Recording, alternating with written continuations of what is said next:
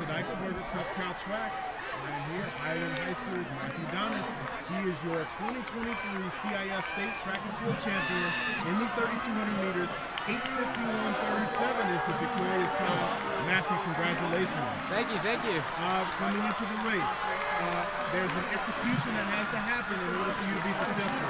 What was the execution of that plan that needed to happen for you today? Well, the plan was to, just kind of cruise the first mile. I wanted to sit back in the pack for the first mile. Unfortunately, I had to lead majority of the race.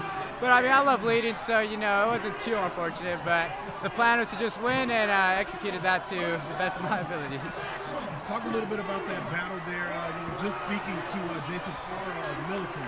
He's been a fantastic competitor. He's a state leader this year. What was that battle like for you guys here in this particular race? Oh man, it was amazing. I forgot what lap it was, but I looked back, I saw it was just me and Parr, and I was like, oh man, it's just me and you again. So he got me at 7-section finals, so I was like, this is my final race, come on, you gotta win, you gotta win. And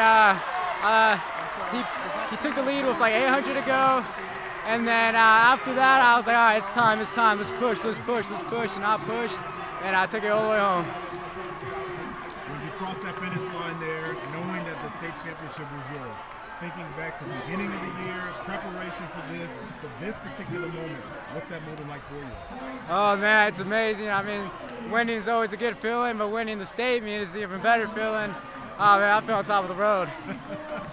Take me through your journey throughout this season here. You start this, like I said, months in terms of working out and preparing and training for it to come to fruition and for you to climb to the top of the state meet podium. What was that journey like for you this spring?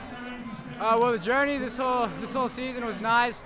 I ended up on a really high note last cross country season. I won Division I. I got 13th at nationals, and coming into this season, I just wanted to maintain that top spot.